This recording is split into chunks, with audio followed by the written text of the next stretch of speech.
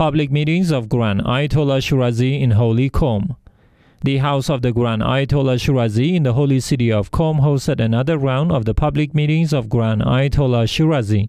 In these meetings, the Grand Jurist meets various groups of seminarians, clerics, religious scholars, activists, and the public groups of people. Discussions on Islamic jurisprudence and beliefs are also part of these meetings. Shia Rights Watch publishes monthly report of Anti-Shiism.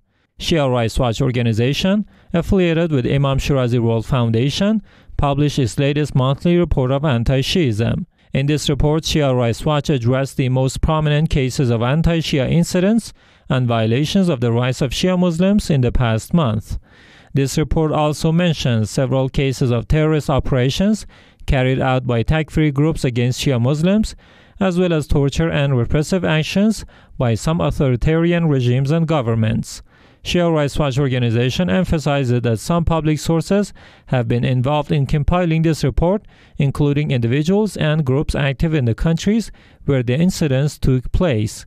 This organization also notes that due to the lack of sufficient evidence and credible documents, it refused to mention some cases despite their occurrence. PR manager of Al-Banin Institute meets cultural and religious figures in Holy Karbala.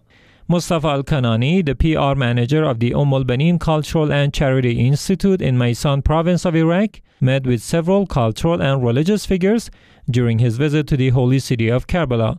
In his first meeting with Sheikh Talib al-Salehi, the director of the office of the Grand Ayatollah Shirazi in Holy Karbala, the significance of cultural and religious programs were discussed.